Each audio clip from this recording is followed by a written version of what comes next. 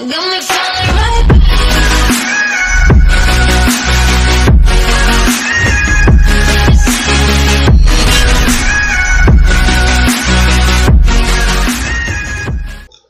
everyone, my name is Vic of EU's Market Biz, and in this video I am going to share with you the benefits in joining Initiative Q and the difference of Initiative Q versus crypto. Okay, so without further ado, let's proceed to the facts.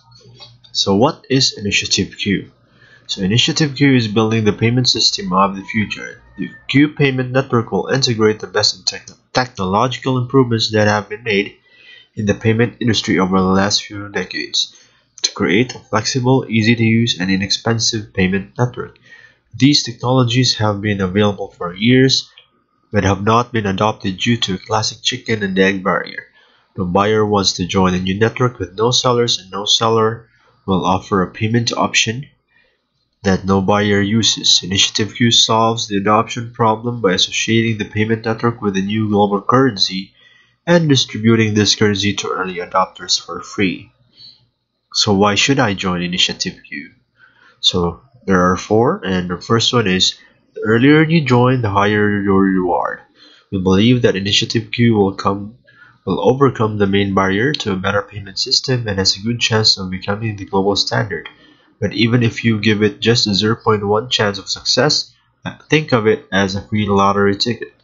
Number two, why not? It's free and safe. All you need to do is provide your name and email.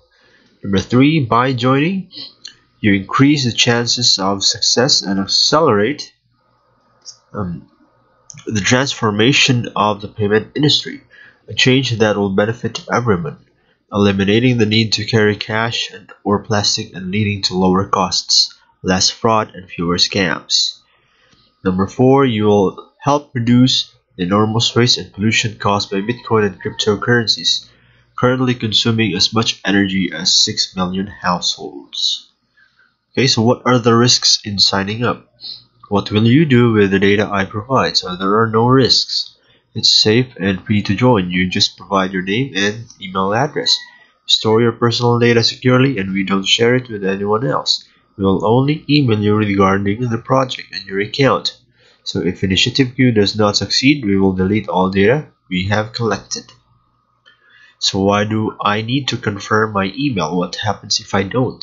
So email confirmation helps ensure that accounts are created by real people and not bots. If you don't confirm your email, it will eventually be deleted from the system and your account will not be activated or eligible for rewards. Why does an existing member need to verify me? A secure payment network requires that accounts be associated with real people.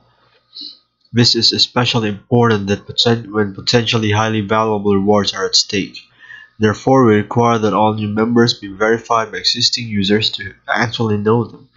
There are incentives for verifying new members, as well as disincentives that discourage verification of contracts you don't know well or trust.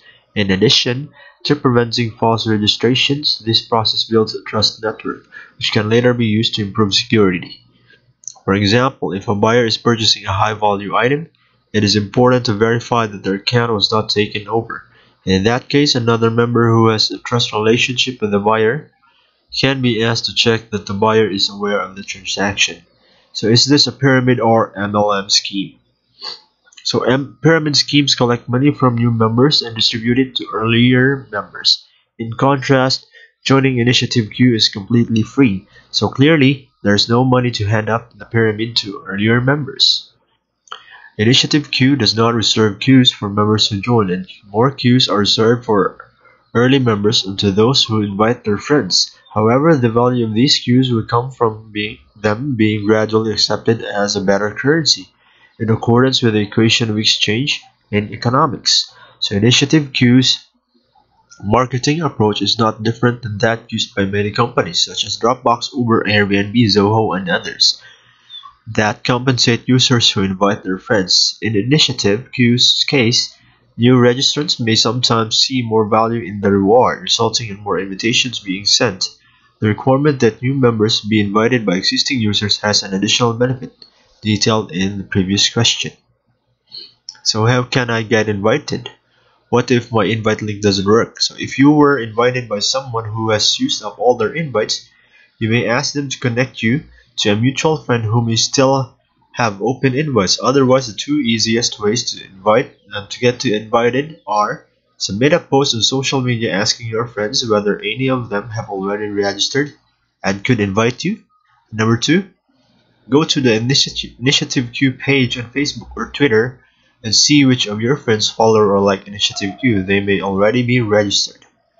The three, alright, so that's the two. So, what is an Initiative Queue evangelist and how do I become one?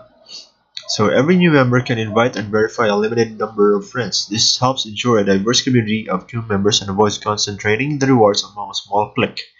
However, people who successfully complete all of their initial invites are upgraded to Initiative Queue evangelists. Evangelists get additional time and invites to invite others and reserve new queues. Can I register multiple times and get more queues? So you may only open one account using your true details. Providing fake details of another person, or opening multiple accounts will result in the removal of all accounts and their queue balances. Note that this also applies to accounts of the same person using different sign-up methods, opening one queue account using Facebook and another using Twitter. So that is the frequently asked questions and joining Initiative Queue. So as you can see, this is very nice, since the uh, the limited and invite is so beneficial because it will not concentrate on a click. I mean, the distribution of the queues will not be focused on one click only, so it will be spread out. Okay, so this it's not a pyramid scheme also. So as you can see here, there's no money to hand up the pyramid to earlier members since there's no money involved when you join. Okay, so Initiative queue, right? So let's go to the difference between queues and cryptos.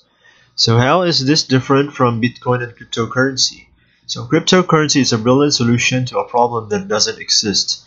Cryptocurrency is digital money that is hard to counterfeit, while the mathematical foundation is ingenious, an immutable money ledger is far from being a major need today. Our money is already digital in the form of bank computer records, and no one is worried that these records will suddenly disappear. This is due to a robust system of trust and governance that protects individuals from such risks. While many dislike this complex system, it works reasonably well, and there is still no better alternative. In fact, the anti-counterfeiting measures that cryptocurrencies offer create an array of much worse problems. So number one, transferring security risks to the currency owners. So removing banks from the system also removes the protection that banks provide in security, fraud prevention, and dispute resolution, leaving individuals vulnerable to theft, scams, and human errors.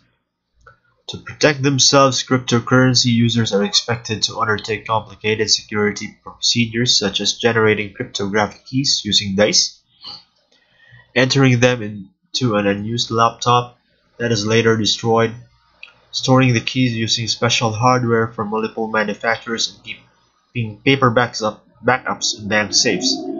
Comparing that to credit cards, which also would allow consumers to make payments using just a few encrypted numbers while being fully protected from losses, underlines how far cryptocurrencies are from becoming the currency of the future.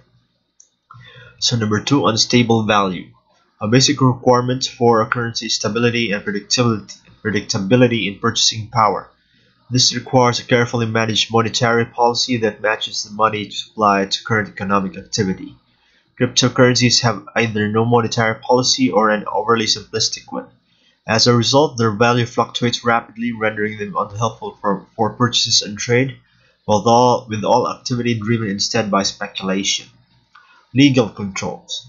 So whether we like it or not, governments still hold ultimate power, and they insist on regulating currency transfers, financial transactions, investments, and their underlying mechanisms. Any currency that attempts to circumvent such regulations, including most cryptocurrencies, will face an uphill battle. to wide-scale adoption. Reversibility. No matter how good a system is, if humans are involved, there will always be mistakes and misunderstandings. Allowing transactions to be reversed benefits both buyers and sellers in the long term, as customers can engage in the market more confidently. Of course, reversing a transaction should be allowed only for certain reasons, something that can only be determined by human beings following procedures. This goes against the decentralized nature of cryptocurrencies, making wide-scale adoption difficult. Waste. So Bitcoin's energy consumption is equivalent to that of 6 million households and emits 90 million kilograms of carbon dioxide. So that is 200 million pounds every day. Worst of all that energy is spent to support just 2 transactions per second, a far cry from thousands of transactions per second on the credit card network. So Initiative Q's main goal is to achieve global adoption, and Initiative Q therefore prioritizes ease of use, stability, security, efficiency, and legality over abstract goals like decentralization. This is a real-world solution for real-world problems. It is based on a network of Q agents who employ thousands of people to conform to local regulations and ensure that members receive quality customer service and are fully protected from theft and scams without requiring them to become security experts. However, most of the concepts behind cryptocurrency are valuable and may be deployed in Initiative Q's back end for settlement between Q agents, but these disadvantages become negligible. So is this an ICO? No. ICO, or initial coin offering, is a term used in the cryptocurrency world to describe the public sale of newly issued coins. Initiative Q's goal is to become the standard in payments and to create a global currency that requires adoption by hundreds of millions of members, which will not happen if they are required to pay. Qs will therefore be distributed for free. So how is this different from an airdrop? So airdrop is a term used in the cryptocurrency world to describe free distribution of coins. While Initiative Q will distribute free currency, that by itself is not enough to revolutionize payments. It can only succeed in synergy with 2 other actions, or requiring members to undertake simple tasks to qualify for the rewards. These are tasks that promote wide-scale adoption for Q for the benefit of all its members. Number 2, development of a state-of-the-art payment system. The eventual success of Q is based on it being the safest, easiest, and cheapest way to trade. The free distribution of coins is only interesting in so much as it promotes the adoption of advanced payment technologies. And additionally, Initiative Q is not a cryptocurrency, which allows it to avoid the many shortcomings of cryptocurrencies. Okay, so that are the difference of Qs and cryptos, right, guys? So that are my topic for today. So the first one was joining Initiative Q, and the second one was Qs versus crypto, right? So I think that's it. Before I go, I just want to say that I am not a financial advisor, and you must always do your own research before deciding for yourself. Okay, so check out my description below. In that description below, the links about Initiative Q. Okay. So this has been Vic once again, and thank you. See you on the next video. Bye bye.